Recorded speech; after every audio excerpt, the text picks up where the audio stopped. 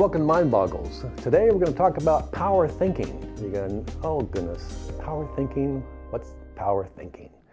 Well, from my earlier history with hypnosis and hypnotherapy and professional baseball and all this kind of stuff, you learn things about positive thinking that is helpful. Later on you learn about the dynamics of thinking, and eventually the technology of thinking. So today we're going to talk about the technologies of how you can use your mind to accomplish things. Pretty straightforward, because we realize if I think bad, I tend to live bad. If I can think better, I tend to live better. That's fair enough, isn't it? Well, is there ways to think that could be creatively powerful as opposed to uncreatively weak? For example, you ever notice when you lay down on the couch after a hard day at work and you think about how lousy things have been, or you're behind your car payments, or you start thinking about all these dismal things, it seems like you're just absolutely fatigued, right? Completely out of energy. It drains you. But someone walks in the door and says, hey, Helen, let's go bowling. And you love to bowl. All of a sudden, bam, up you go. You can't wait to get to the bowling alley. Things that bring us joy tend to raise our energy level. Things that suck energy out of us tend to draw us down to be very fatiguing. So the idea is, how can I use my mind more constructively? How can I design it to where I can have the energy coming in to lift my game? Well, I found this out by accident when I was in college. I was a baseball player, and I was a catcher at USC, Southern Cal. And my junior year had a very terrible season. I was trying harder and harder, and the harder I tried, the worse I got. You know, people don't realize what that's like when you put pressure on yourself to hit or pressure on yourself to bowl. You tend to get worse when you start thinking about it. So I went to the hospital with the chicken pox, of all things. So I'm confined for a week in the hospital there on campus. Meanwhile, that weekend we're playing UCLA for the championship, and I'm the catcher and I'm in the hospital. So I remembered a story earlier that semester about a Russian ballerina at the turn of the century, like 1900, not 2000, but the 1900. She was hospitalized, told she would never dance again. Her career is over. And she said, I will dance again. So at the hospital, she practiced dancing in her mind. 3 years later, she came out a greater dancer than when she went in the hospital. Right? So that's a good story. I don't know if it's true, but that's what I heard. So I'm in the hospital. I thought, well, I'm going to practice hitting. So I had the chance to practice without the pressure. I knew how to do things, so I could stand there and visualize the ball and visualize sliders, curveballs, so forth, and started practicing mentally the skills of hitting a baseball. Came out and hit a bunch of home runs. We wound up winning the NCAA that year at the College World Series. Hit a bunch of home runs there. The point I'm trying to make here is I didn't get any smarter, I didn't get any stronger, I just had a chance to back off from the pressure and mentally organize my thoughts for the perfect swing, or the perfect way to play the violin, or the perfect bowling to a strike, or whatever it is. You could go back and rehearse it perfectly to kind of lock that into your nervous system. The idea that we kind of generally think is that practice makes perfect. Not true. It's perfect practice makes perfect. So you're better off practicing the perfect move 4 or 5 times than practicing 100 times just being out there and practice. So perfect practice makes perfect, right?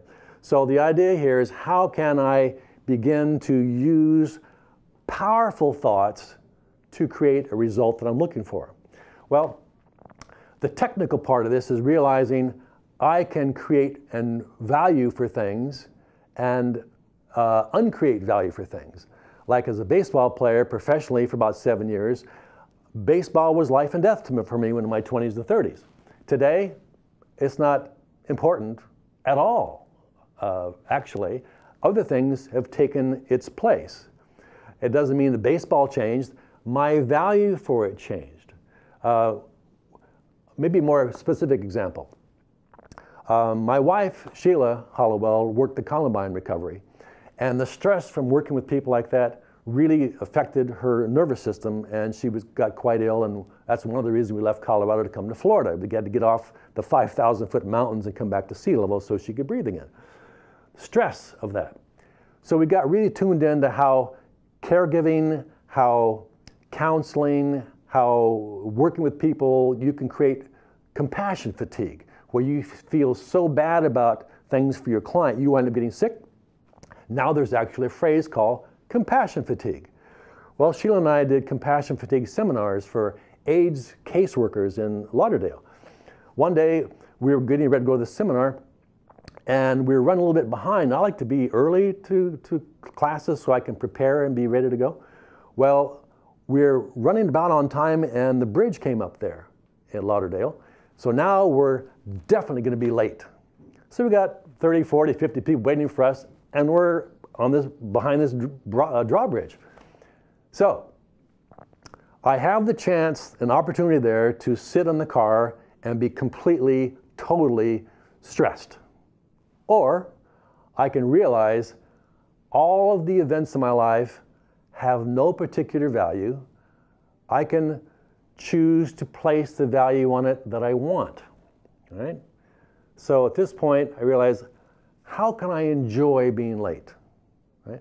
Let me see how people treat me being late and see if I can find who are my good friends who aren't, right? So let me enjoy being late today, right? Now, for me, that's a huge 180. But the awareness here is, I'm not any smarter than anybody else, but the awareness that, you know, these values we have for things aren't set in stone.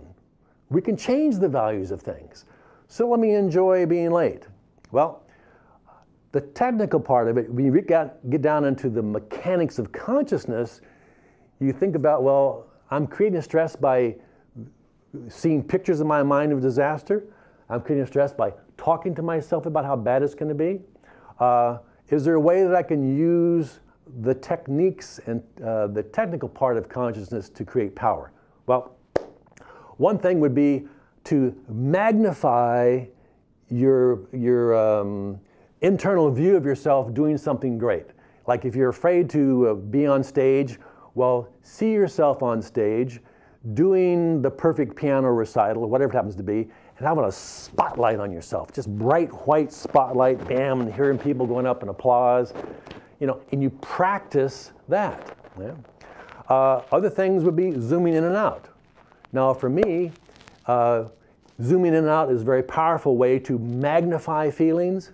For example, right now you're watching television in your living room, and let's say I have a chocolate chip cookie on my hand here. You think, well, that's it. Okay, it has a chocolate chip cookie. But now, in your mind, visualize where your nose is about 1 foot from the chocolate chip cookie. Can you feel the energy go up, right? So zooming in will increase energy. Zooming out tends to decrease energy. So if you have an issue that you're thinking about in your mind that's causing trouble, like jealousy or anger, or you're mad about somebody, imagine that person 100 yards away, so the picture is about the size of a postage stamp. You feel the energy just disappear. You know?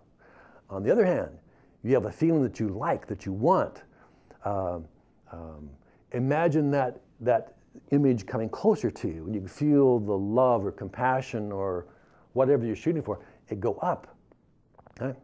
Feel going in, going out, increases the emotion or decreases the emotion. Another thing would be, if you don't think of pictures, maybe you think of words. Like you talk to yourself all day about, oh my God, how bad it's going to be terrible, and you have this little voice going on. You realize, wow, I talked myself into depression. I talked myself into anger. How can they treat me this way? You know? Well, one way to do this is realizing, oh, I create these feelings. It's not out in the world. I do it. In my mind, I create the anxiety, I create the jealousy, I create the anger. It's not out there. It's me. So, how can I uncreate it and create something different? Well, one thing would be, if you realize that your voice is causing the trouble, start talking slower. Bud. Easy. Back off. Hey, take a deep breath. Slow your breathing. Relax a little bit. It's okay. You talk to yourself slower. Or maybe you have someone else's voice who you truly, truly respect, your grandmother, or a good friend or a coach. You hear that person's voice saying, Fred, assume your name is Fred, you know, hang in there. You can do this. It's okay. It's okay. You're going to be all right here. So you can use voices or feelings or pictures, but when you realize, I create the anxiety and tension, how can I create something different? How can I develop a powerful thought, right? For example, success in your life would be a classic thing. Well, first, we tend to use pictures, words, and feelings. Those three things are the vocabulary of powerful success and dismal failure. So how can I use, we don't tend to use smell and taste very much, but usually words, pictures, and feelings are the key. So let's say we're shooting for success. So you think, well, first of all, I got to figure what do I want? That's the tough question. But let's say you want to own a tire store. Well, you see that picture of yourself owning the tire business. You see the picture, right? So you've got the picture, got it. Okay. The next thing is a multiple of what you say to yourself. Now, if you say to yourself, I can do this, or I can never do this, or I'm too tall, or I don't have the money, or the bank won't do it. If you talk yourself out of it, you weaken your power. So you've got to get your mind with the picture, your mind with the words. I can do this. I can absolutely make this happen.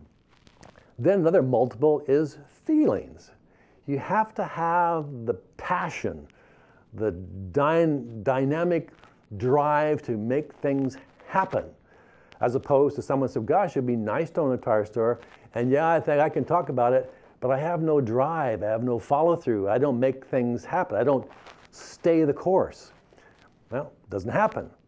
So all three of these things, you have the internal picture that's clear, you have the dialogue about yourself, I can make this happen, you have the passion, doggone it, I'm going to make this thing happen, and you have the passion to make it happen. The results tend to take care of themselves. Now, when we're missing one of those three things, words, pictures, feelings, we reduce the power. Take two of them out, you reduce it dramatically. Right? So the idea of power thinking is how can I get a clear picture, how can I talk to myself about it, and how do I take action and make things work? Right? That's power thinking. It's not magic. It's just the nature of how our mind works, how consciousness works. So if you're missing one of those things, you might think, well, today, what do I want? You know, and once you have that answer, which is a tough one to come up with, see if you get a clear picture of it. And notice what do you say about it to yourself, you know? Notice your dialogue. You know, maybe you've got to design new phrases to use. And notice if you have the drive to make things happen, to take steps, to do action, to move, to make things work. And then you develop some power thinking. Anyway, just a thought. Mind boggles. Hope you enjoyed today on power thinking. Today, do something good for yourself, and if you have a chance, do something good for somebody else too. Until next time, see you later.